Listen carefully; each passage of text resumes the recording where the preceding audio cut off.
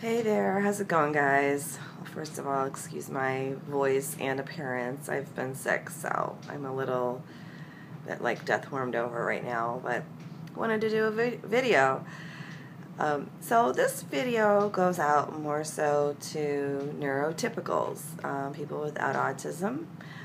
But us Aspies, definitely feel free to share it or listen. You might enjoy it as well. But it's mostly for the people who might be watching who have friends and loved ones or coworkers that have an autism spectrum condition and want to learn. And if you're watching and that's you, I want to welcome you and thank you for watching. I just think it's so amazing when there are people who want to understand. That's really the most important thing I think that most of us want, is that others can try and understand us. But what I want to talk about today is the use of the words high functioning. I am going to ask you guys to please not use those words, and I will explain why. So first of all, to give you background, generally speaking, the term high functioning has been used to describe people who do not have a delay in language. You know, someone with, I guess, what you would call more classic autism may be either nonverbal early in life, or they may continue to be nonverbal throughout their life. The distinguishing factor is, did they have a language delay or not? Now, here is what I think the problem is. And believe me, I was guilty of this too, because I didn't even know I had Asperger's until like 6 or 7 months ago.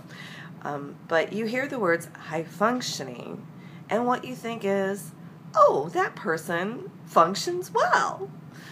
Of course, why wouldn't you think that? I mean, yeah, it makes perfect sense. So here's the problem. It's not what that means, number one. Yeah, and let me explain how those words are heard to me. And I will not speak for everybody, but I have read a lot of people on Facebook have similar feelings. So I know it's not just me. I know there's other people as well. But how you hear that is, first of all, oh, but it's not that bad. Yeah, it's minimizing is how it comes across. That, oh, well, you know, you seem fine. You're doing okay. Yeah, you have that little thing, that autism thing, but like, oh, it's not so bad. And let me tell you something. If someone has this diagnosis, I guarantee you they have been through a lot. And you have no idea what goes into their daily life so that they can just live. And some people, they're not doing as great as you think they are, you know. So that's how it's heard, is very minimizing to what we've been through and go through. The other thing is that people don't realize that some people, and I think it's more common with women, is that's what I've heard, are better able to mask their autism. They've studied, they've analyzed, they've worked so hard. You have no idea, to try and be what other people think is acceptable, likable, you know, just be neurotypical, basically. Trying to be like non-autistics. And that has had a huge cost. It is depleting. Just a lot of us have health issues, and I think that's been one of the things that's like really exacerbated our health issues, is the energy that goes into containing our natural impulses and sort of it's like sort of these masks that you wear, and you don't even know you're doing it, I think, most of the time. But I think it's, for me, it was more this constant analyzing and censoring, like that censor of, oh, I shouldn't say that. Oh, I'm supposed to say this now. This would sound compassionate right now. Or, oh, I can't say that. Or, oh, I'm not smiling enough. The constant voice in your head trying to tell you what to be doing in any given moment so that you'll be okay in other people's eyes. There's actually a book called Pretending to be Normal, and I think that's just the perfect phrase. So the other thing, I think, when I hear, oh, you're high functioning, what I also hear is, well, you're not one of them, which is also incredibly offensive, by the way. You're not one of them. You're okay. You're acceptable, and you're like one of us. And I guess I'm talking more from the point of view of someone who's late diagnosed, because that's all I really know. So if you're late diagnosed, you've probably been having all these coping mechanisms, and you realize that you can't keep doing that anymore. You have to let those go somehow. And so by somebody saying something like that, what I hear is, well, as long as you stay the way you are and you continue to act like us, then you'll be okay. Because you know what? You're not like, you don't want to be like those people. So, and that's the other thing I really want to make clear. Like, by saying the words high functioning to us, it's so offensive to people with classic autism. I mean, it totally degrades these people, and some of whom are brilliant, amazing people. They just have certain challenges. There's so many great examples of people that we all know about. So it just is bad. Don't say it. Just don't say those words in any context. Now,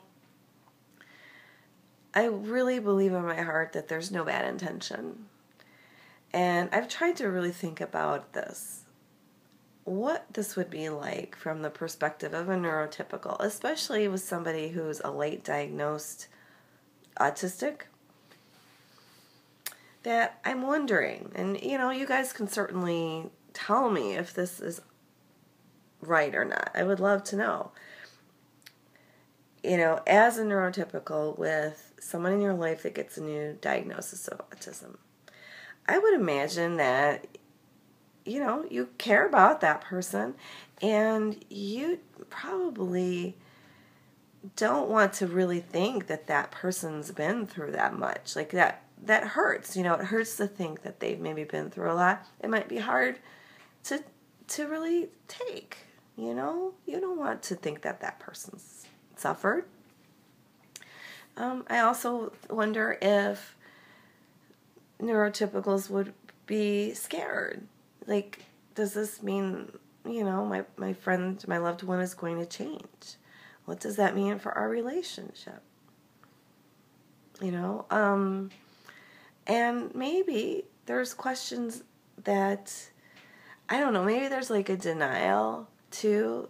You don't want to really think that that person that you know and love, and that the way you know them, you probably don't want to think that that's not true. You don't want to think that, like, maybe you didn't know them as well as you think. That in some ways that's been what you've seen as a coping mechanism. Now, I want to hope and believe that, the people that really care about us, that they know us, like, in our hearts, and not just for, like, our coping mechanisms, the facades, the masks that we wear. But there might be people in our lives that they just like the mask, and they will probably go away. But I've had to just work on this myself in believing that the people in my life who really care about me, and hoping that all along that they were able to see the real me.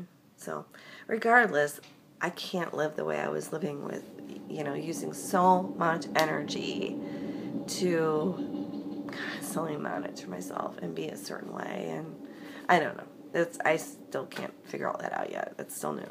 So to get back to the subject, yes. So I guess that pretty much wraps it up.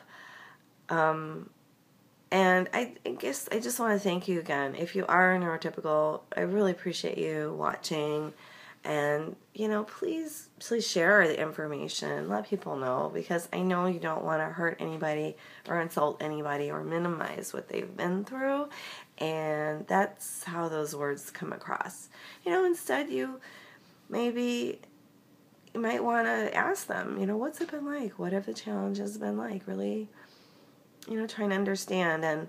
And a lot of us have a really hard time articulating in conversation, because when we're with people, it creates anxiety. So, you could also ask that person, like, they could draw it, they could write something, they could do a video that they just share with you. We are more comfortable in more one-sided communication because we're not dealing with input that's coming in. So those are just a few suggestions.